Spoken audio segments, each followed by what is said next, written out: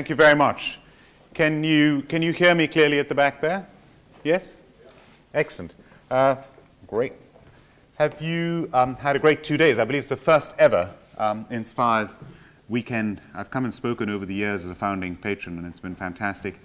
And I believe this is the first time you've had 2 days of back-to-back entrepreneurship. And this is the last session, I'm told. Is that correct? Excellent. Well, hopefully, some of the messages that you've learned over these past couple of days will come together in what I'm going to talk to you about. So I've been asked to speak for about 20 minutes or so, and then we'll have questions for as long as you want to ask me questions. Any of you here heard me talk about the Cobra story before?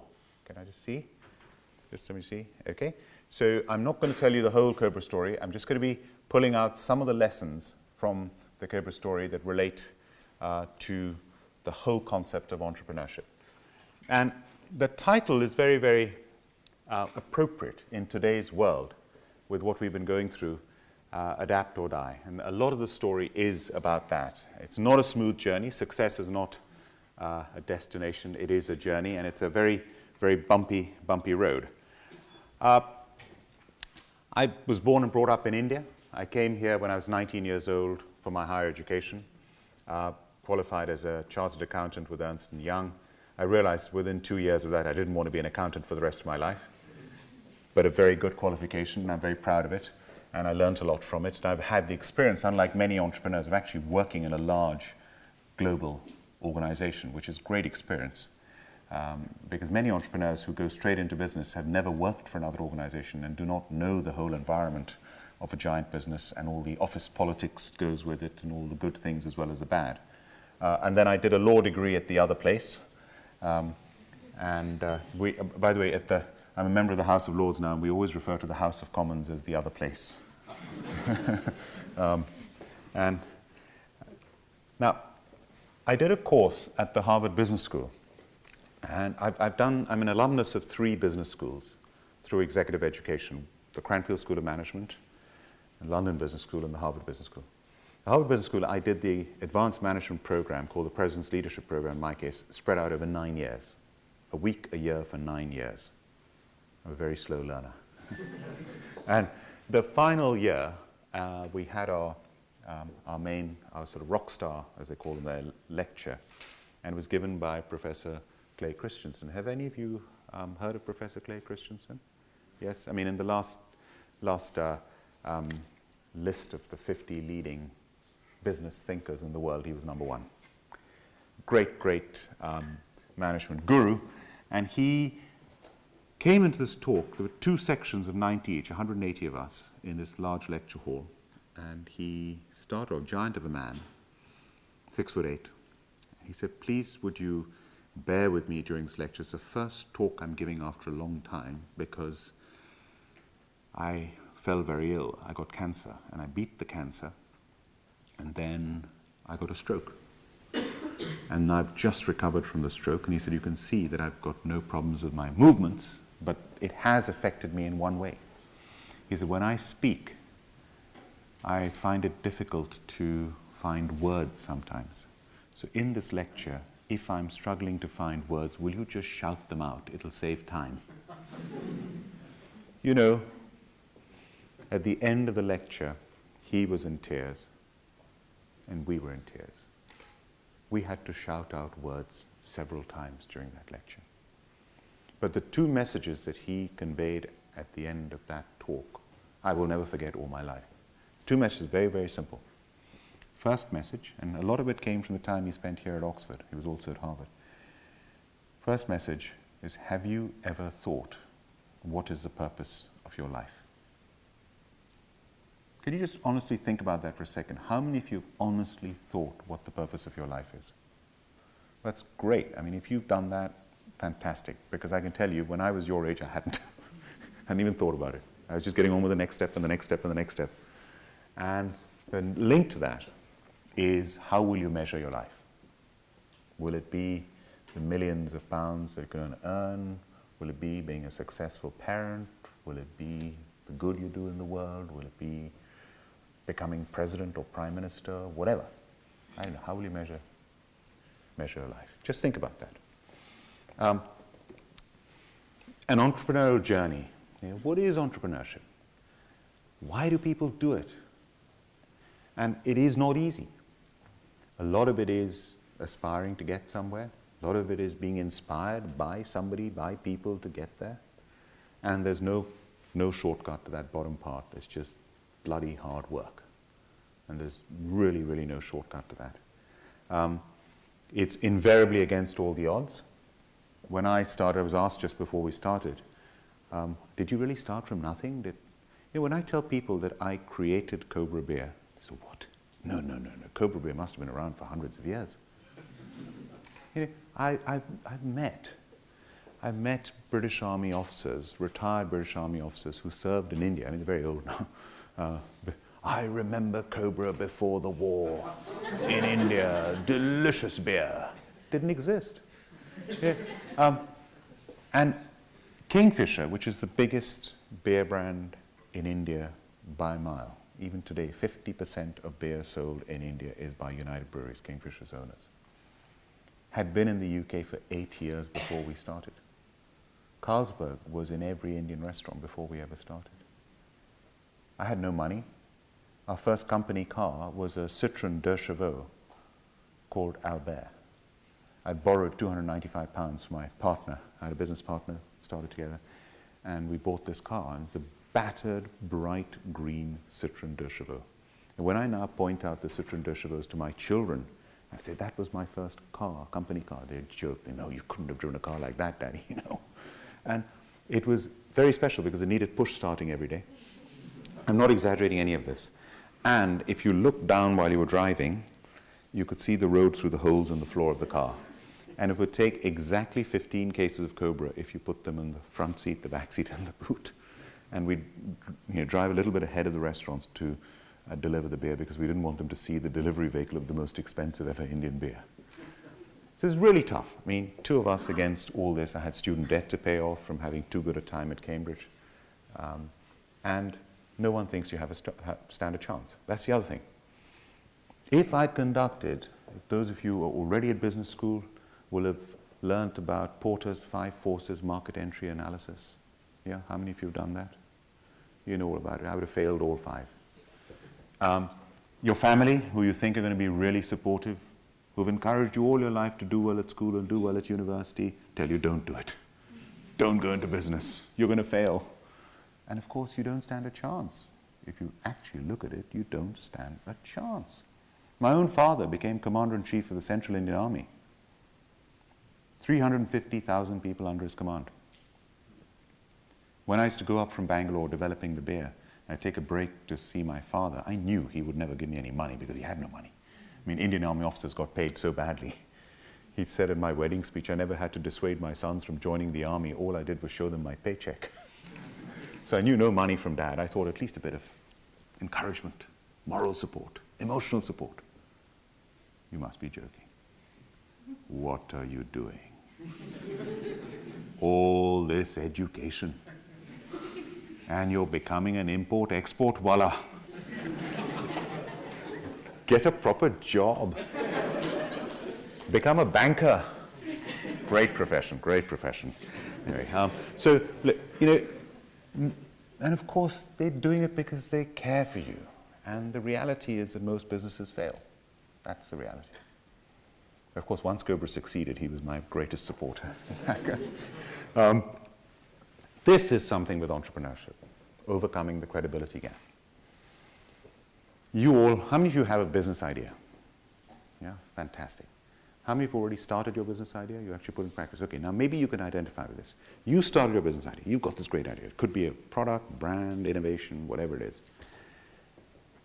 You're going out there. You're young. I mean, I was in my 20s when I started.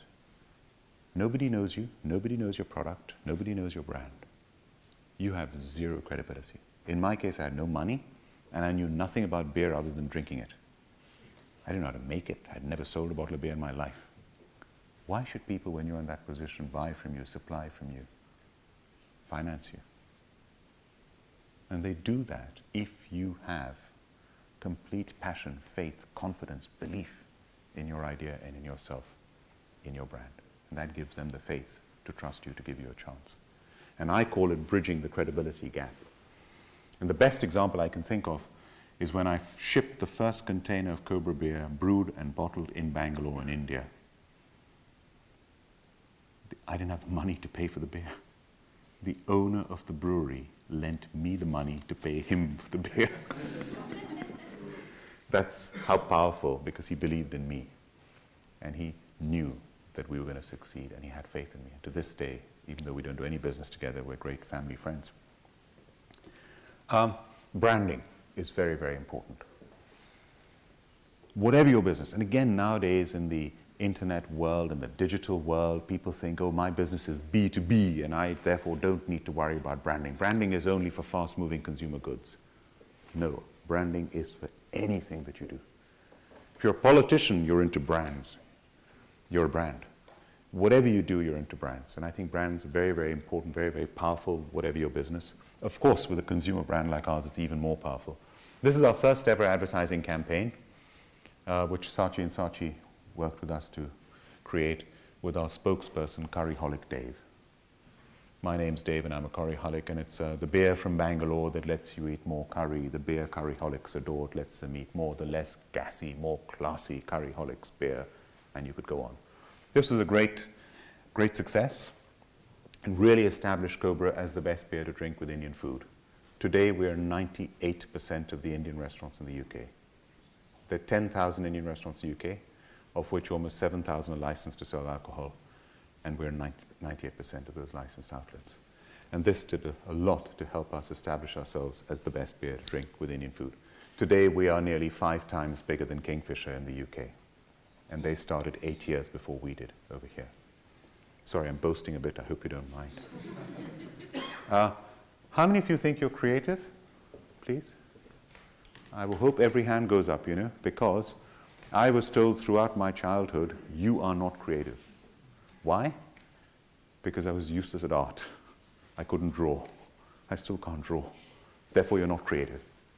And all my childhood, all my school days, all my university days, I went through with this mindset that I was not creative. I was good at my studies. I was good academically. I did well. I'm not creative. What nonsense. I realized when I started my business, my biggest strength was the ability to be creative. The most powerful thing is the ability to be creative, especially as an entrepreneur. And isn't it ironic that in accountancy the word creative is negative? Creative accounting. So creativity, really important. And here's an example. And there's no end to creativity, by the way. Obviously your advertising and stuff is creative, but even when you get to your packaging, when we repackaged our beer about 10 years ago, we did this, just under 10 years ago, and we said to the top design agency in Britain at the time, come up with a different beer bottle, something, and they said, look, we're really struggling because the key to Cobra beer is its extra smooth, less gassy taste. How do we convey that as packaging? What do we do, show bubbles or don't show bubbles? All we can do is say extra smooth. And you do that anyway. I said, come on, work harder, come up with a solution. And then they got their inspiration from Roman and Greek and Persian columns that tell story in a frieze. Do you know what I'm talking about? And they said, what is so special about this beer is that in a very, very short time for a beer brand, it's become a household name in this country. And they decided to tell the story of Cobra beer using icons embossed on the bottle. Never been done for a consumer product ever in the world before.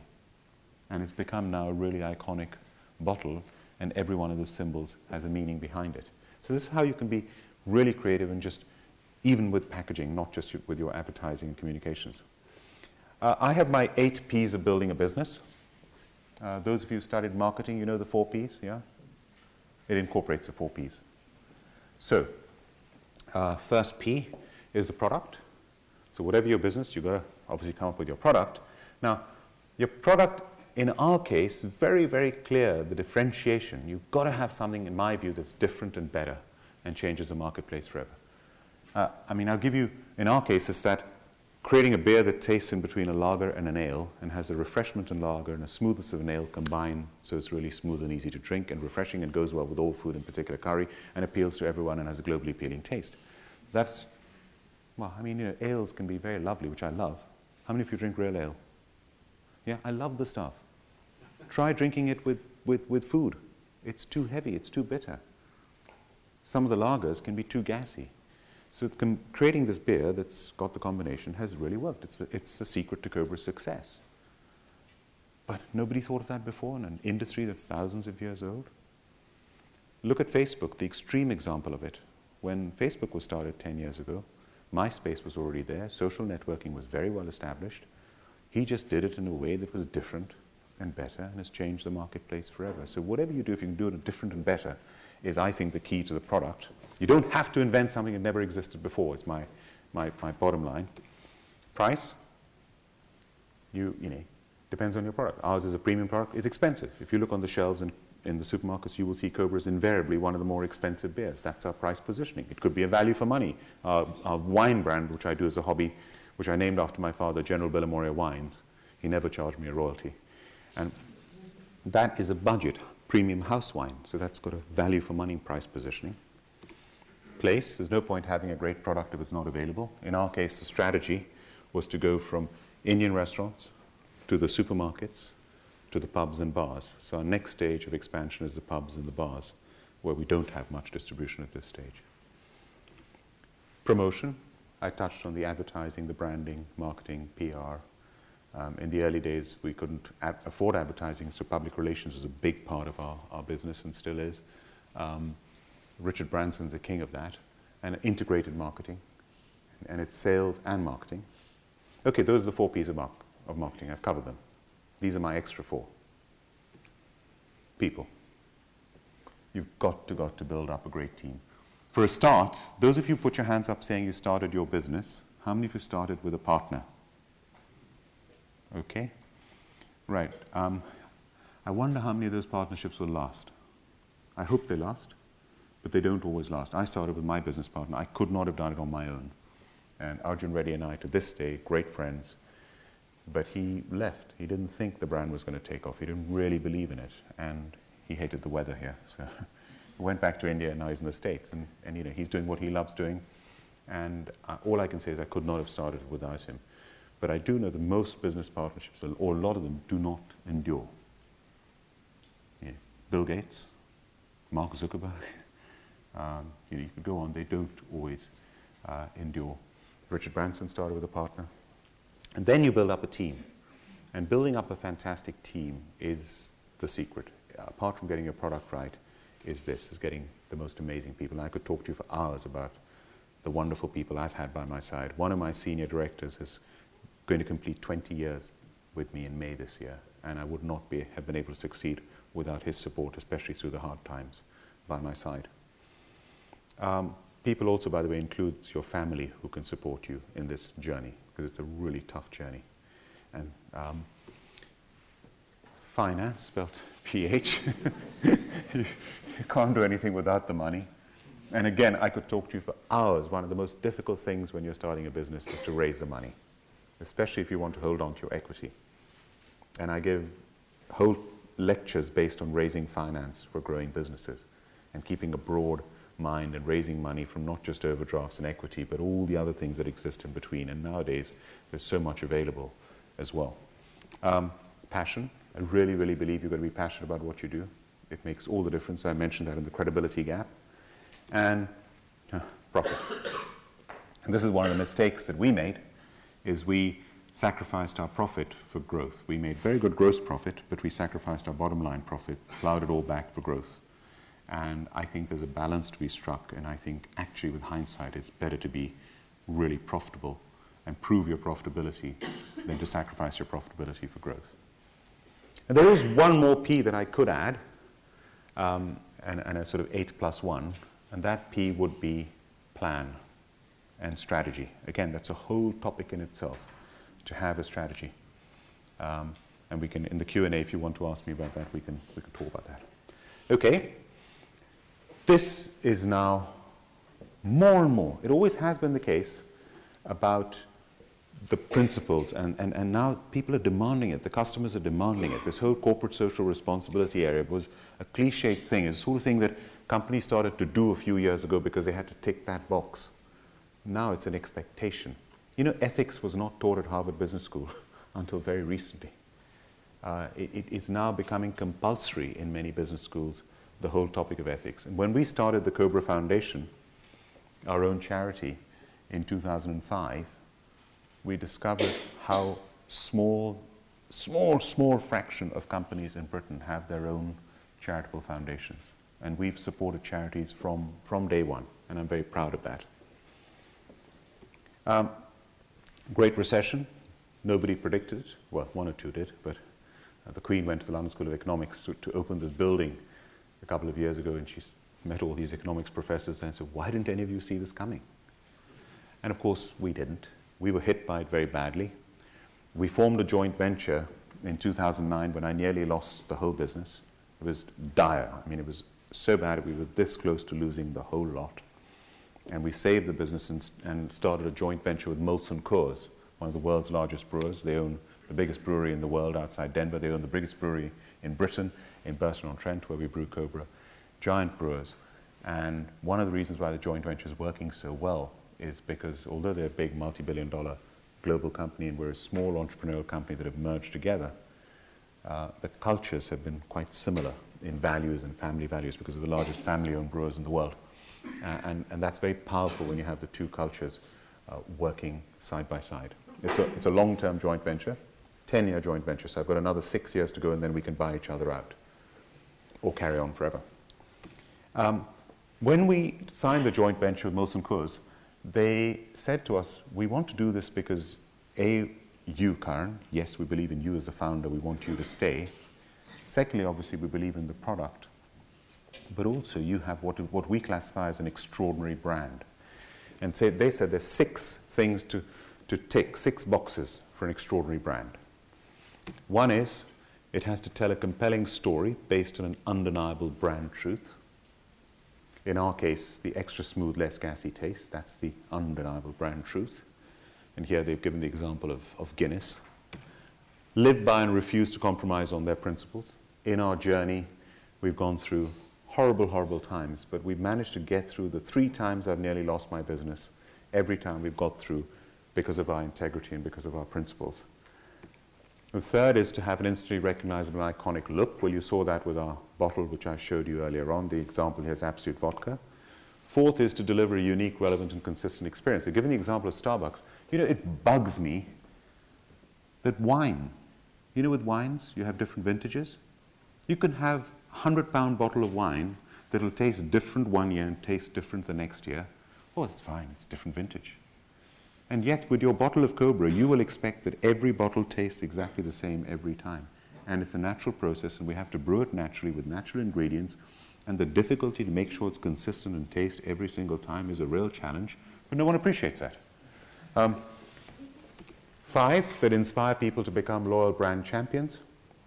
And this is very, very important, where you've got to almost have a cult following, which we have built up with Cobra, and of course, to deliver enduring and extraordinary profits. Today, Cobra is the most profitable brand within the Molson Coors whole business globally. It is the most profitable brand. Okay, I'm going to conclude by sharing 2 lots of lessons with you. Have any of you heard Guy Kawasaki speak? Any hands up here? Have any of you heard him speak about these lessons from Steve Jobs? No? 1 person, okay. He worked with him for 10 years, and these are his lessons of working with Steve Jobs for 10 years, okay? So first, experts are clueless. Yeah, and it's so true, you can work with the best experts, but you know your business better than anybody else as the entrepreneur. And I always feel one should be able to challenge your experts and work with them. Customers cannot tell you what they want. Why? If I'd asked a customer about beer, they would have said, oh, I want a beer like Carlsberg, or I want a beer like Budweiser, or I want a beer like my favorite ale. They wouldn't have told me about a beer like Cobra.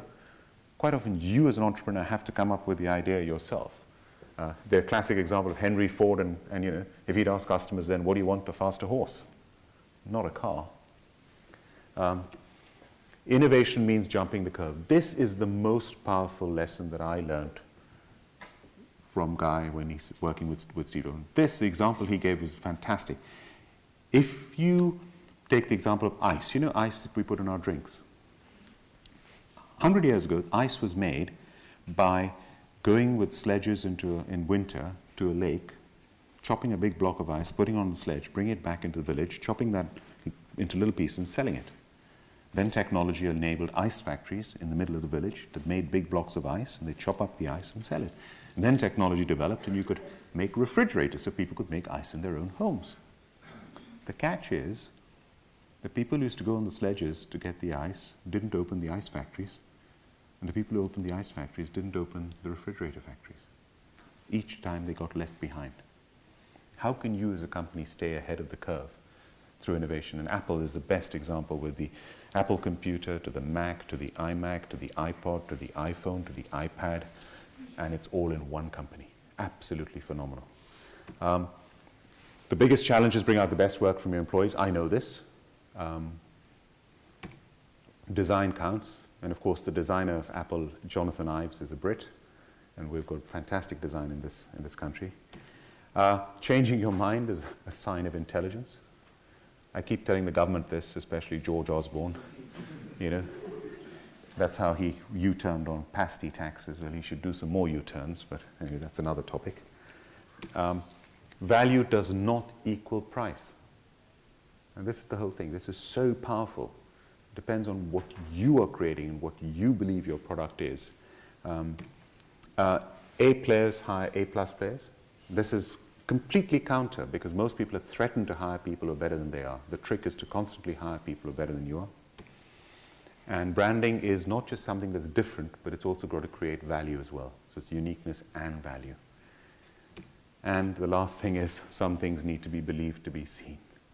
And of course, particularly bankers want everything in bricks and mortars. They want to see it to believe it. So this I found very, very powerful. And this is our vision: to aspire and achieve against all odds with integrity. And I think this is almost a definition of entrepreneurship. This is where you come up with an idea, you want to get somewhere with the idea, you've got all the odds stacked against you, you've got no means or little means, and you go out there and you do it with integrity. And this is the final slide, which is, what do successful entrepreneurs have in common? This is Matthew Rock, who is the editor of Real Business Magazine, who's interviewed more entrepreneurs than just about anybody, from Bill Gates to all of them. He said, I wanted to try and find some common traits between all these entrepreneurs. And he produced a list of what he found was the commonality between all these different great entrepreneurs, including Bill Gates, that he had interviewed. And these are his common traits. One, they had this amazing, amazing self-belief in themselves and in their ideas. And some of this is going to resonate with some of the things I've been talking to you about just now. So think about that credibility gap. One single core technical skill. So some of them are great engineers like James Dyson, or great techies in IT like Bill Gates. Not always. Some of them are all-rounders. High levels of personal energy. And that's a fact. As I said, it's really hard work. Unafraid to talk about money. They're very proactive. They will not wait for things to happen. They will actually go out and make things. Well, that's entrepreneurship for a start. You've got to go out and do it. At the right moment, they love to party. And I've seen this time and again with entrepreneurs, especially in the Young Presidents Organization.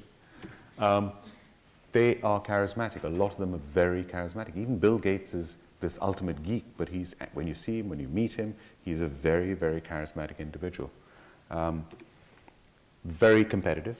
Entrepreneurs tend to be extremely competitive. They have, and this is one characteristic that I found, that they're the ones who have the guts to stick it out. They're the ones that have the guts when they fall to pick themselves back up. They have the guts to carry on when everyone else would give up. They absolutely love what they do, and this is and have a complete belief in it. And they have such a belief in their business that sometimes it's unfathomable, where they think they've got the best thing in the world, even when they absolutely don't.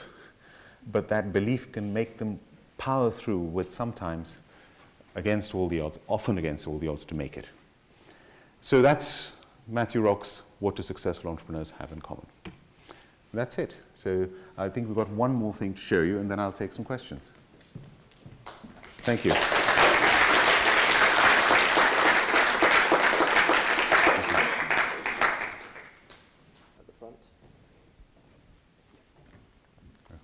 Thank you very much for your talk.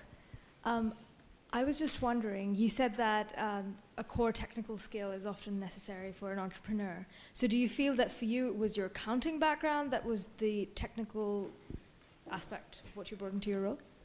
Okay, the question was one of Matthew Rock saying was having traits of an entrepreneur have one core competence. I'm not so sure about that because I think the more of an all-rounder you can be, the better. And I think that, of course, having an accountancy background is useful, being able to read balance sheets while you're sleeping. And, you know, I mean, it is handy to be familiar with figures.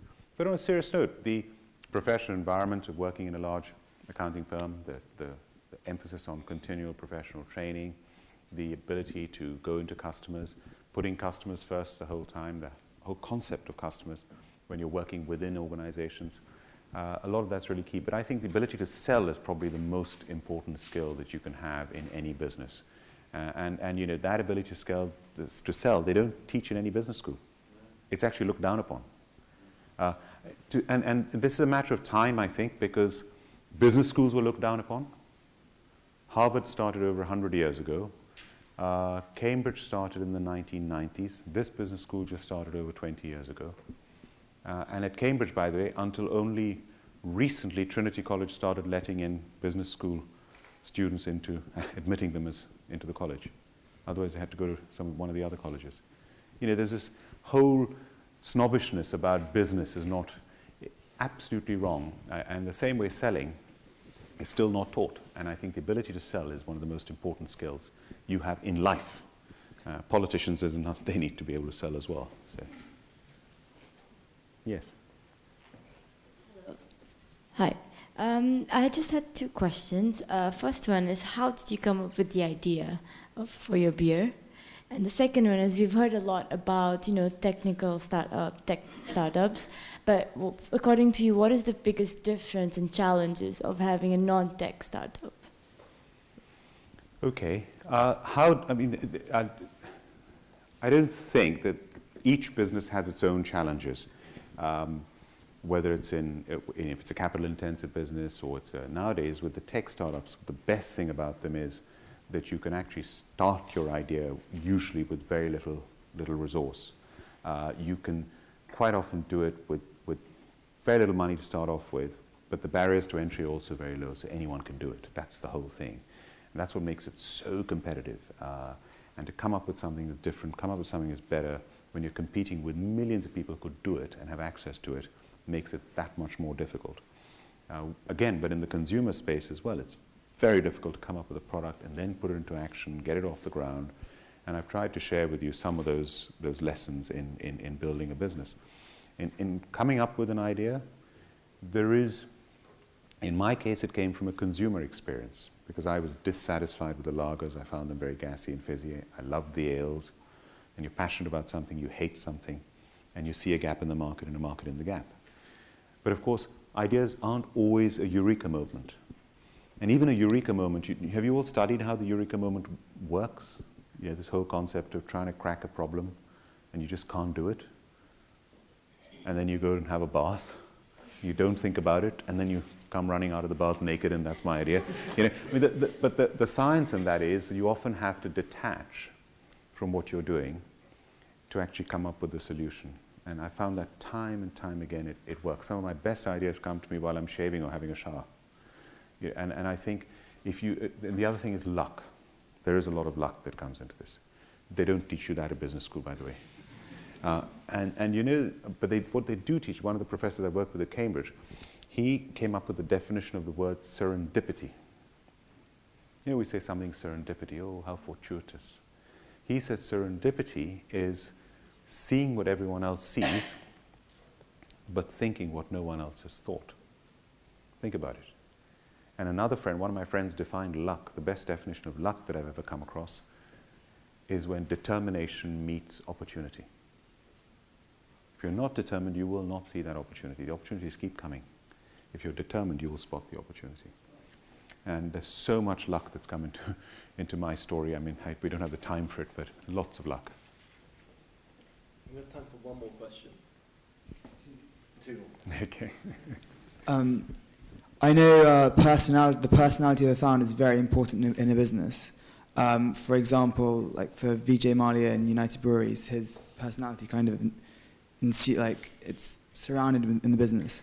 How important has your personality been in Cobra and defining the brand? I get asked this question about in entrepreneurship, how important is the founder to the business?